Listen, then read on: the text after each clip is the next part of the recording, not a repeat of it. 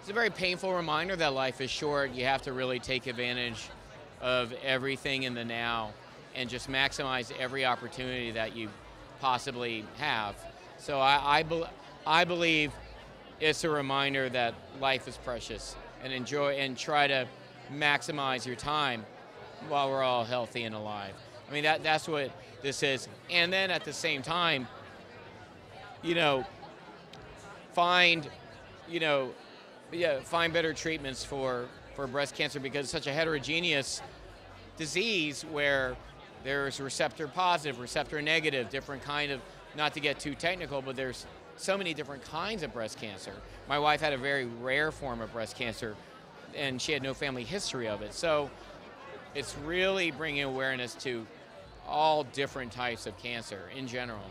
And I think that, and to have detection and guidelines that's suited not just for one type of cancer, but all types. Yep.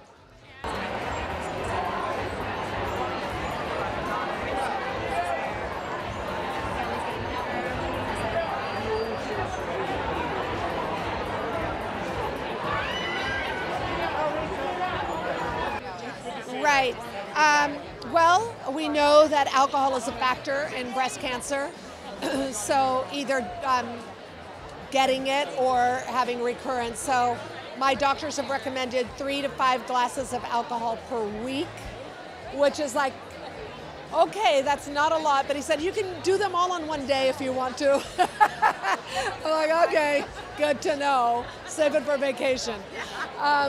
And then exercise. We know exercise is so important, not just for breast cancer, but for across the board for your health, general health. So exercise, even if it's just 30 minutes a day, get out there, do something, and diet, and much less red meat.